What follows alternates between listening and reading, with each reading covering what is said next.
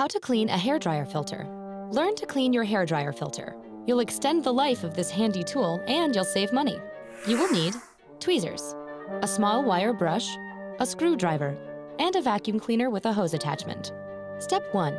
Know when your blow dryer needs a tune-up. Dryers can overheat or shut down if too much lint builds up.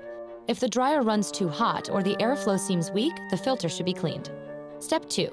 Unplug your hairdryer. Inspect the front and back grills. Remove any visible lint or hair with tweezers. Step 3. Use a small wire brush to remove lint from any vents and wire screens. Step 4.